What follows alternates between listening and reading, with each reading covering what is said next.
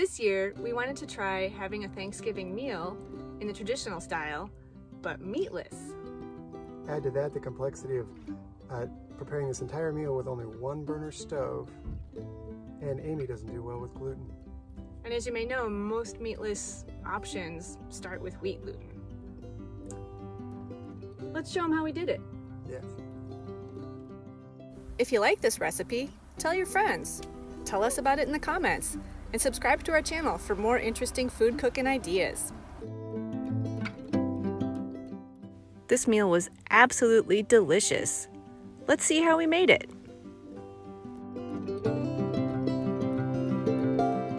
Many meatless products use wheat gluten as their protein.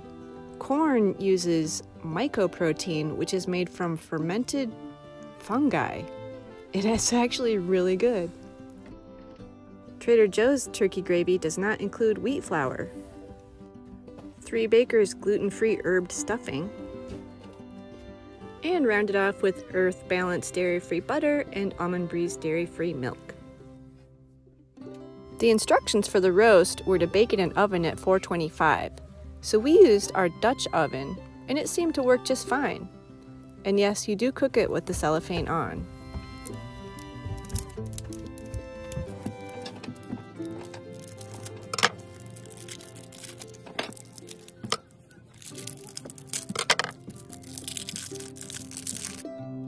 We prepped the roast the day before, so it had been refrigerated and was cool to the touch.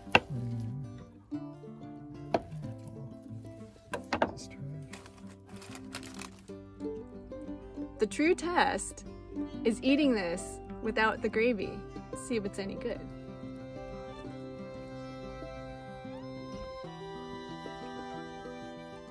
I like it.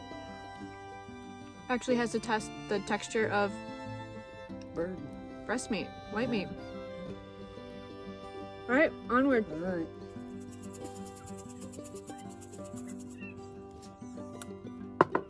In this separate pot, we boiled the potatoes, added salt and pepper, and milk and butter to be mashed.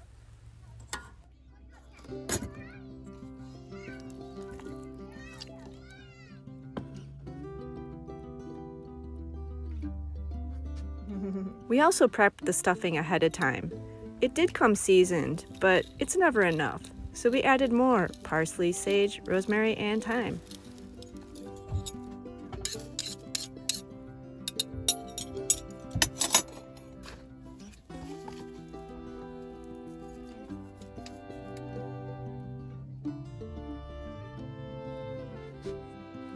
Now it's time to put it all together.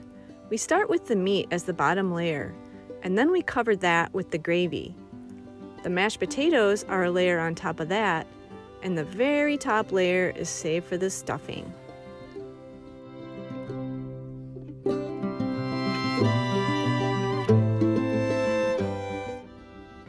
Now, just the cooking. We're gonna heat it up on this nice large cast iron skillet pot for 15 or 20 minutes. Everything's already cooked, just needs to be heated up. And then it's showtime.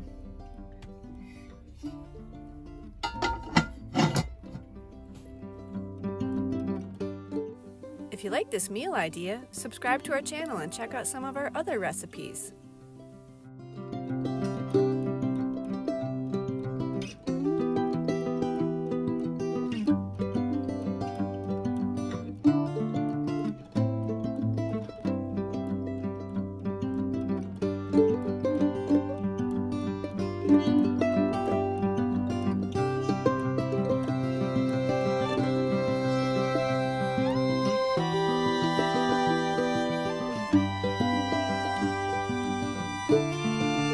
And please don't forget the cranberry sauce.